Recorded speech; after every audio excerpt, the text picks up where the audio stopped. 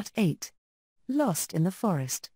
When had finished my work among the orchards in the southwest of British Columbia, I took the train to Kamloops, an important town some 200 miles northeast of Vancouver.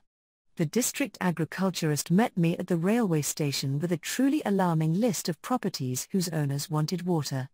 Early next morning we set off on a long journey to a large cattle ranch, which was in desperate straits. When we turned off the highway onto the gravel road leading to the homestead, we saw a young man breaking in a horse. My companion, who was an expert horseman, stopped the car to watch, which made me very apprehensive, for in many parts of British Columbia horses are broken in with fiendish cruelty, so I was afraid of what I might have to witness. I once saw an exhibition of this in Victoria, the capital. During the winter, when the snow made it impossible for me to work, I and a number of friends used to spend hours in a riding school, where we practiced the haute école and learnt how to make our horses change feet when cantering and teach them to pivot on one foot. The school was owned by a riding master who was a good instructor and a pleasant man. His wife unfortunately would have been more suitable as a warder at Belsen. One day I went to the school unexpectedly to arrange for a special jumping lesson and found her in the smaller school building breaking in a horse. She tried to stop my coming in, but she was too late and I saw what she was doing. It was such a fiendish exhibition of cruelty that no normal person could even have imagined it. Young wild horses, called mustangs or broncos, are trapped in corrals on the western plains of the North American continent and are then brought to the cities in droves for sale. They are quite wild and have probably never seen a human being until they are rounded up. The people who buy them have only one idea of how a horse should be broken in. Like the wife of the riding master, they tie the frightened creature to a post, and sometimes one back leg is tied to another post, and simply flog them until the poor things are nearly dead. The pony, which the riding master's wife was handling, was half Arab. It was dripping with blood and sweat, and great welts stood out all over its body. It was shaking and suffering so terribly that it would have fallen, if it hadn't been tied so tightly to the post. Worst of all were its eyes. If I am ill or have nightmares, those eyes still haunt me. They were bloodshot and half-glazed, not only with terror and pain, but with the most pathetic bewilderment. I had only once before seen this in the eyes of an animal, and that was in India. My host, a cousin, gave a tiger shoot in my honor. It was on the borders of Nepal, near the foot of the Himalayas.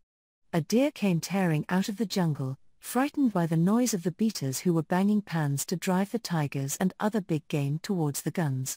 The deer stood for a moment, wondering which way to turn, and the man I was with shot it.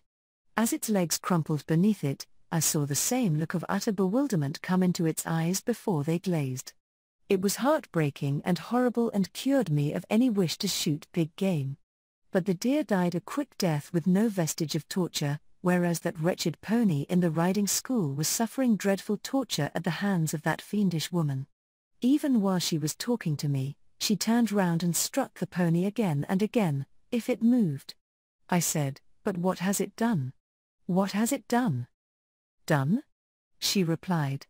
"Why, nothing, of course, but it has to be broken in, hasn't it?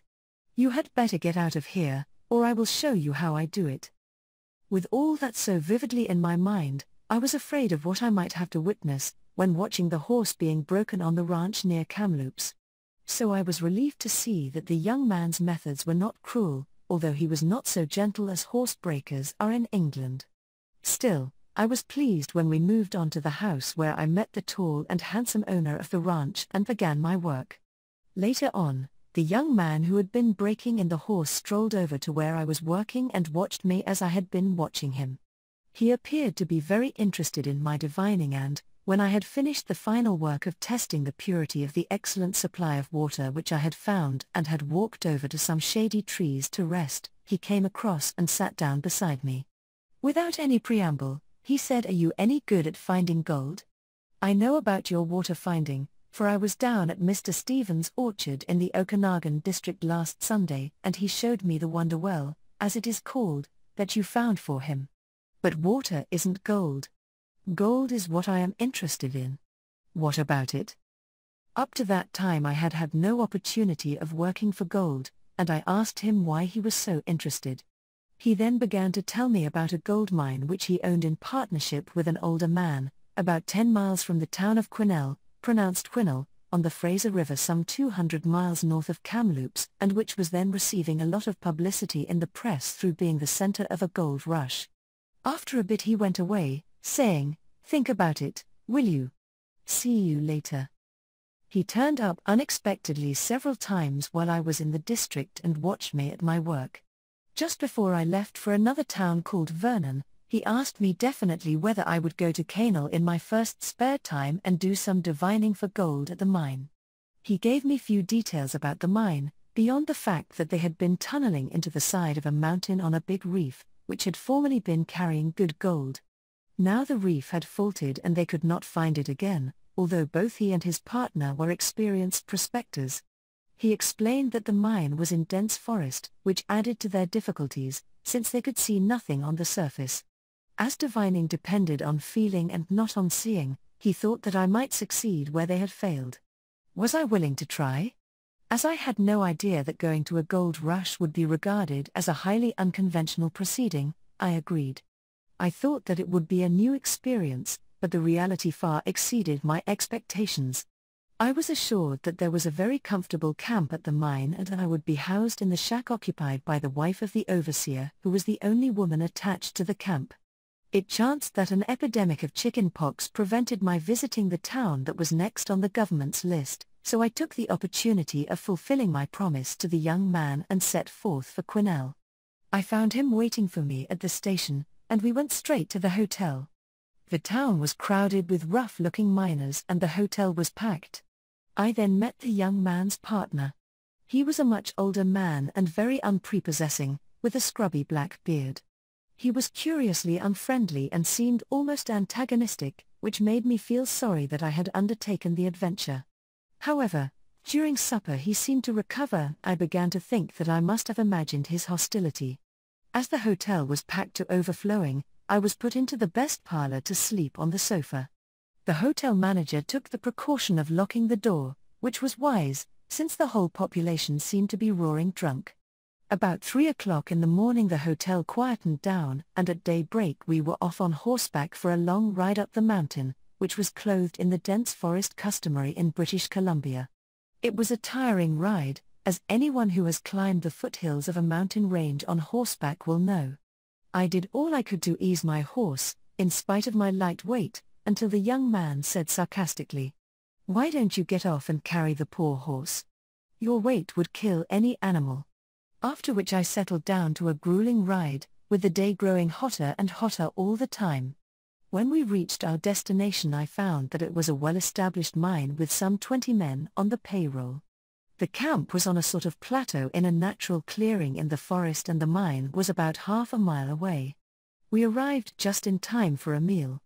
The heat was so great that I did not feel much like eating, but I realized that I must eat then or go without food until next morning. The old man, he wasn't really old, but his dreadful beard made him look as if he were, came up to the shack to fetch me and I followed him down to a long wooden building, from which came men's voices and a rattle of knives and forks. When we entered there was a sudden silence and all gazed at me as if I was some extraordinary animal that had escaped from the zoo. "Well, boys," he said, "this is Miss Penrose." This seemed to break the tension somewhat and from around the table came a concerted grunt, to which I weakly replied how do you do? In a mouse-like squeak. I was then instructed to sit in an empty place between two tough-looking men, which I did but, not knowing what to do next, just sat. Finally, one of the men, an enormous creature with a week's growth of beard on his face, took pity on me. "Say, aren't you going to eat something? You just help yourself." Then, as it was obvious that I was a complete greenhorn, he took my plate and turned over the contents of a huge dish of stew with his own fork. When he found what he considered was a succulent morsel he dumped it on my plate with enough potatoes and onions to feed a dozen people and told me to eat it up as I wouldn't get any more food until morning. From then on he constituted himself my special protector. Apparently the mouse squeak had won the day, for the junior partner told me afterwards that there was nearly a strike when the men heard that a diviner, and a woman at that, was coming up to the camp. They were not going to be told by any adjectival woman where to look for the blasted gold, and they knew just what sort of woman would go to a mining camp, and a lot more which was not repeated to me. But, from then on, I had the greatest courtesy and kindness from these rough men that I have met with anywhere in my travels. When I crawled into bed that night I was soon dead to the world, but was awakened by the piercing cold of the mountain air and the effects of the gigantic meal which I had been forced to eat to avoid giving offense to my new friends. The camp was early astir, and, when I opened the door of the hut to go to breakfast, I found the ground covered with 3 inches of snow, which, after the scorching heat of the previous day, seemed hardly possible. At breakfast the discussion was whether I should start looking for the lost load despite the snow, and, as everyone had something to say, I could feel that the antagonism of the previous evening had disappeared and that I was now accepted as one of themselves. The verdict was no. After the men had gone off to the mine the camp became curiously still. I sat on a log looking at the dazzling beauty of the scene and enjoying the warmth, when I noticed that the snow was covered with a yellow mist. It did not take me long to discover what the mist really was: swarms of mosquitoes which settled on my hands and face with unholy delight. My riding breeches and high-laced field boots protected the rest of me, but I had to flee to the shack to put on a hat and veil, which I often wore to keep off the flies. I then took my divining rod and proceeded to explore the camp. For no apparent reason I soon began to feel alarmed. There was no sound but the twittering of the birds, and I told myself not to be silly. But my uneasiness persisted and grew worse. I kept the camp in sight, for I have no bump of locality and am always afraid of getting lost. At last I became almost petrified with fear. I knew that many of the Red Indian tribes still hated the white man, and, when anything was done to arouse their resentment, they put curses on him and the places where he lived.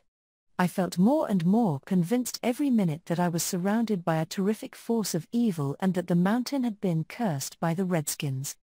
I also knew that when one is alone and otherwise unprotected, one's greatest protection lies in reciting the Lord's Prayer out loud. It should be done over and over again without a break, as the ritualistic formulas, called mantras, of the East are recited, and its power over the forces of evil is very great. I then walked back to the hut and sat down to think how I could make the old man believe what I had to tell him. I had plenty of time to think it over, for I didn't see him until the evening, when he came up to the hut to arrange for an early start next morning. He sauntered in and walked over to where I was sitting. "Charlie tells me you didn't eat any supper. Why is that? I hope you ain't sick.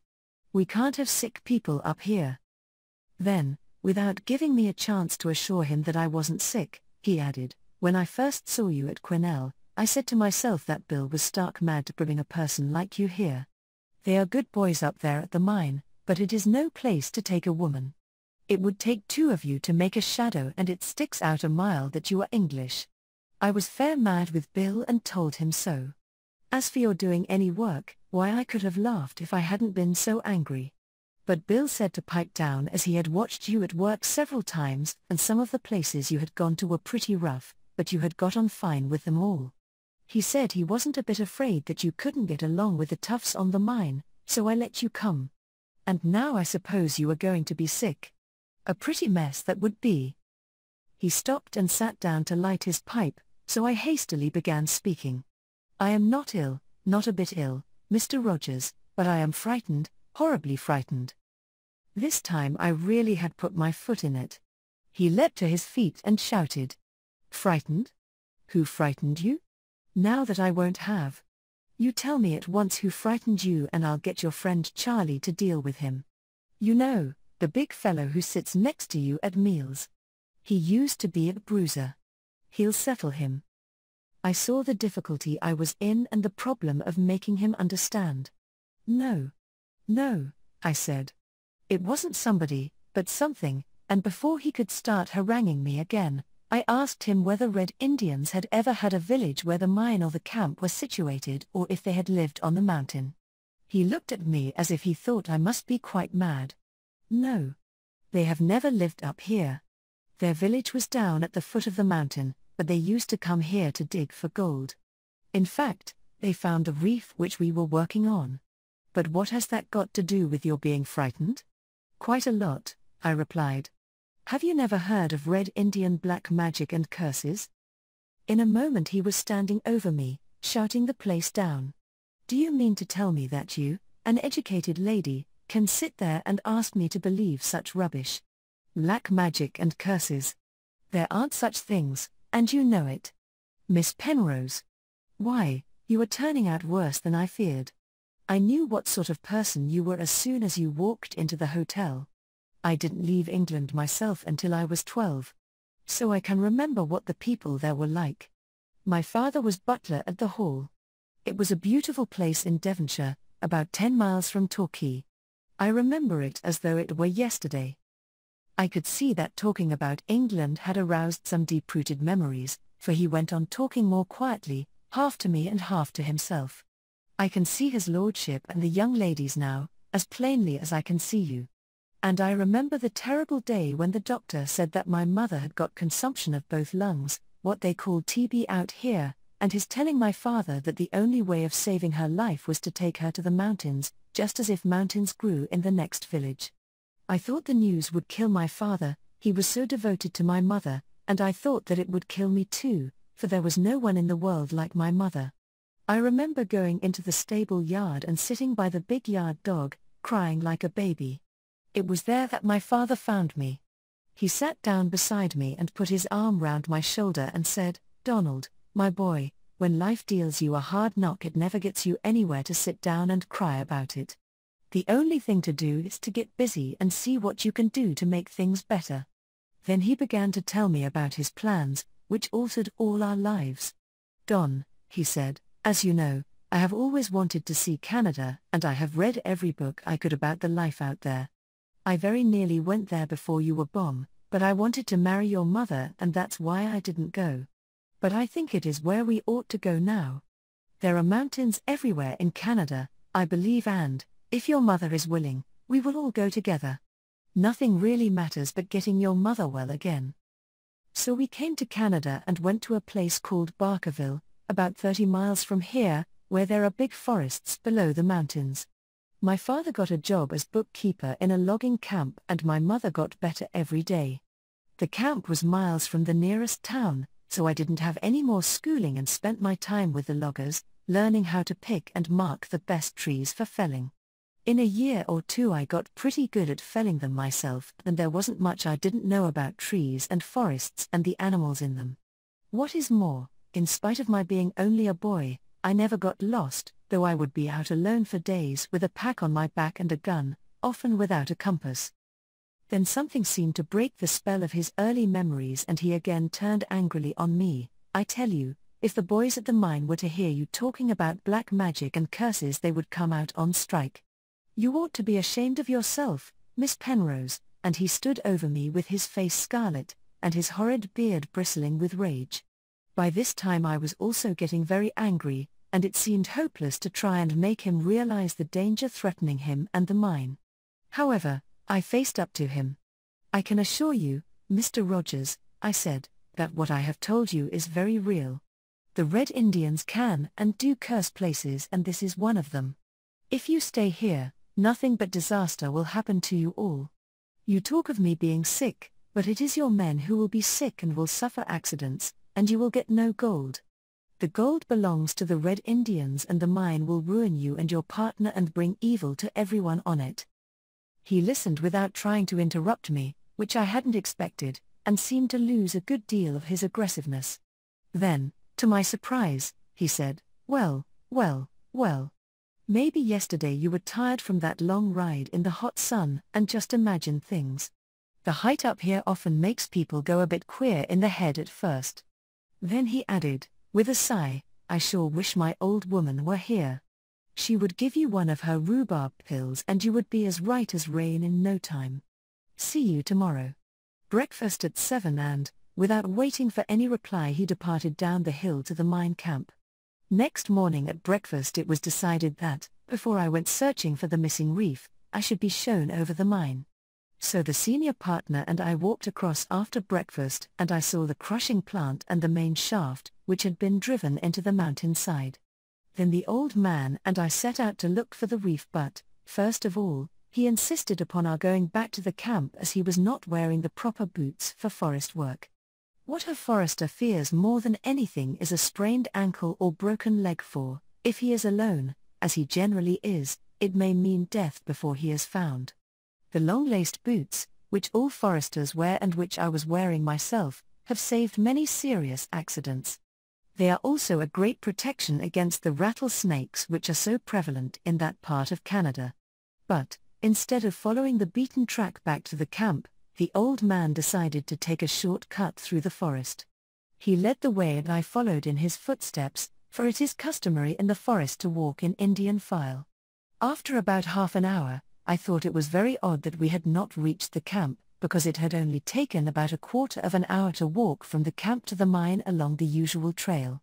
So I asked him whether we were not nearly there, to which I received a curt reply that we should be there in a few minutes and he was just taking a look round on the way.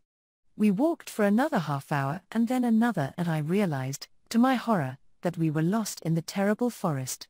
The tall firs shut out the sun and, as their lowest branches were some 30 feet from the ground, smaller trees grew under them and beneath the latter smaller still, so the going was very hard and the gloom intense. What frightened me more than anything else was the discovery that the old man, an experienced forester, was also terrified. Then I remembered his boots and thought of what would happen if he twisted his ankle. I no longer looked upon the trees as friends, as I did when I was a child. They were enemies. The branches smacked my face and twisted themselves around my legs and tried to throw me down.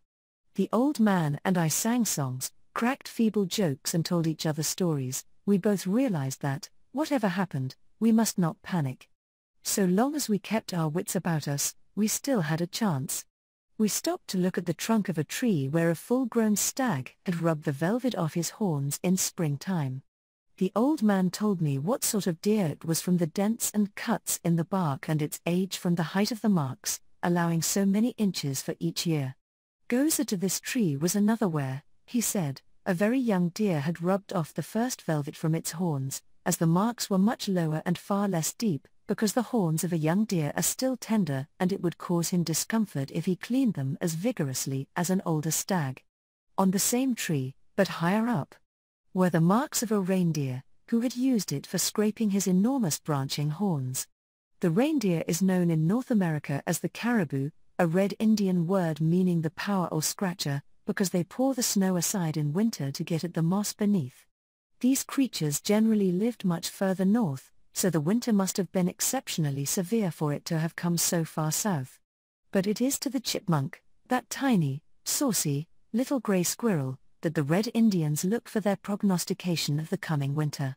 If the chipmunk builds his nest and store low down in the tree trunk, the winter will be mild, with little snow, especially if his storeroom is only a small one.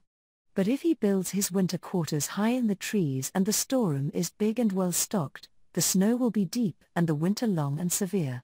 In parts of Canada, but well below the Arctic Circle, the temperature will drop to 55 degrees or 57 degrees below zero, minus 87 degrees to 89 degrees of frost, but with some strange instinct unknown to man these little creatures can foretell the winter weather and provide for themselves against what is to come. We saw a porcupine which showed no alarm at our approach and continued on his leisurely way.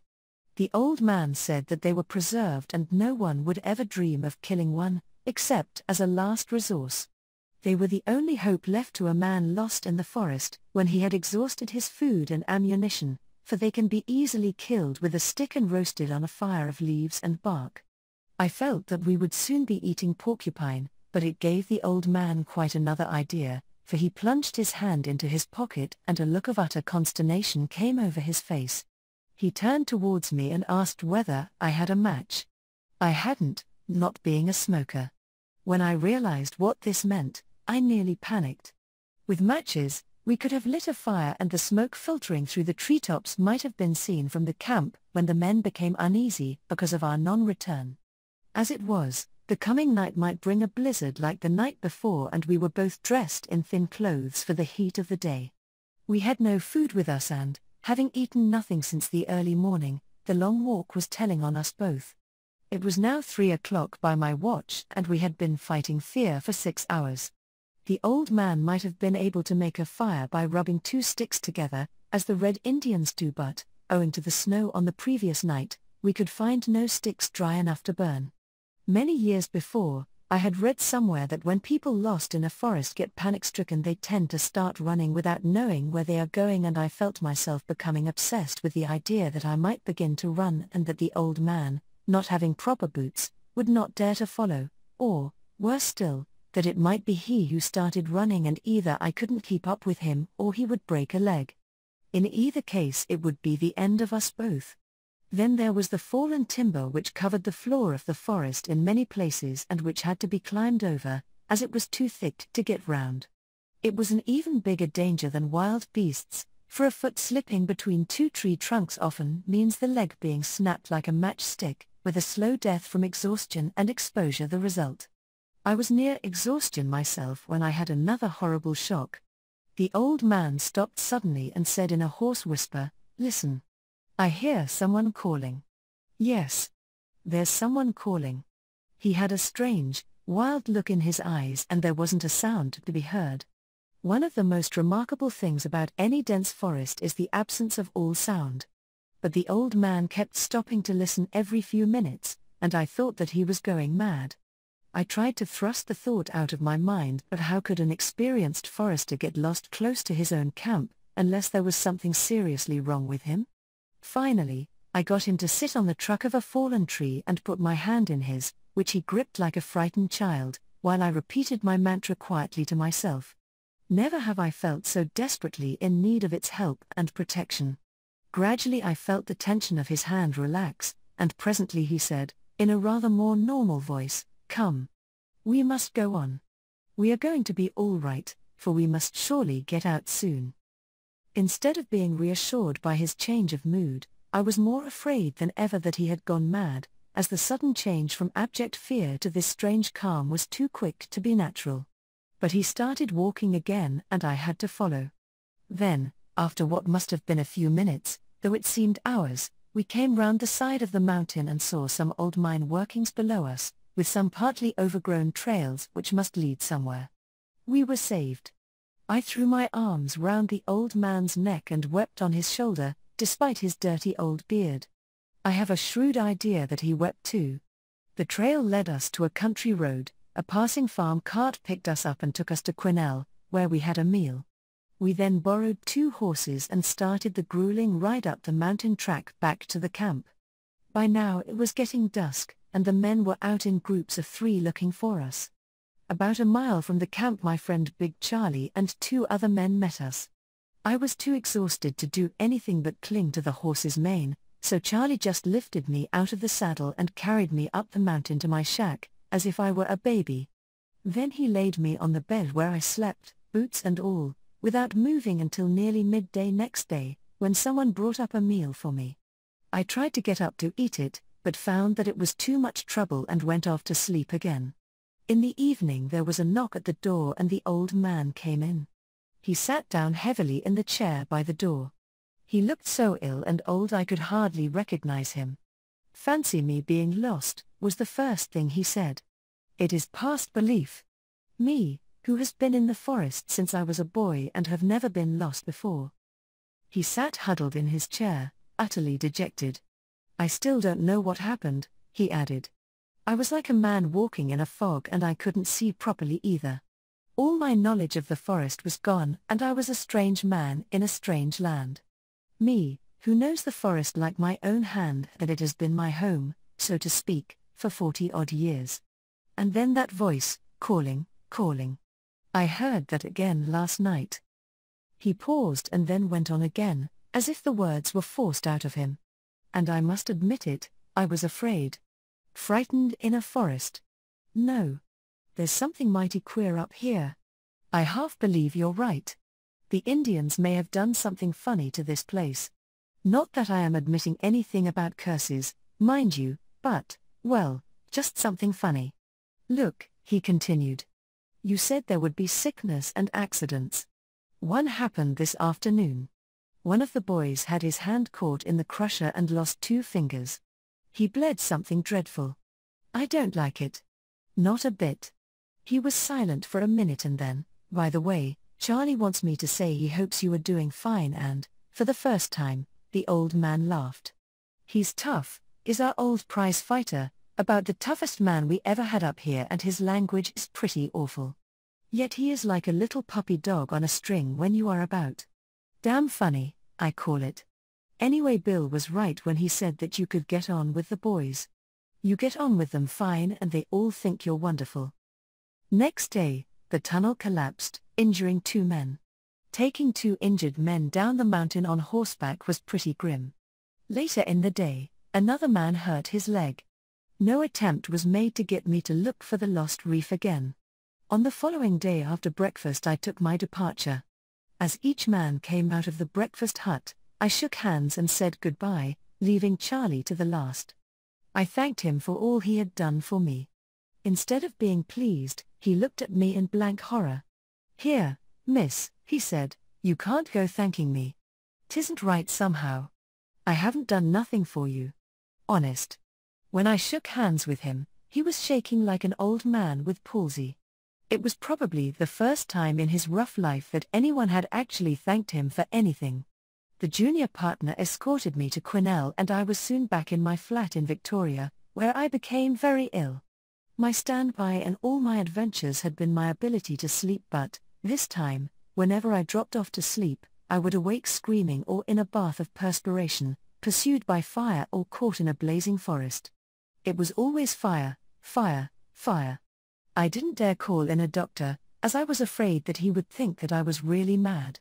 One day a friend, a young woman lawyer, came to see me. She was shocked at the state I was in and promised to send a friend of hers to talk to me. He was a learned man and a professor of anthropology, with a profound knowledge of the Red Indians and their curses and ceremonies. I was surprised to receive a youngish man, who quite understood all I was talking about. He took particulars regarding the situation of the mine and returned next day to tell me, what I knew before, that the mine had been worked by Indians who had been turned out by white men and put in a reserve. So they cursed any whites who set foot on the ground and sealed the mine, so that no one could get any gold from it. It was an effective curse. The partners never found another ounce of gold and the lost reef was never discovered. Many of the remaining men working on the mine met with injuries and the others drew their pay and went elsewhere. The 2 men were nearly ruined. The professor knew just what to do to break the curse, which he said, had fastened onto me since I was in touch with the forces of nature. But the cure took many weeks, many curious ceremonies and much earnest prayer to break it and set me free, and it was a long time before I was well again. End of Part 8.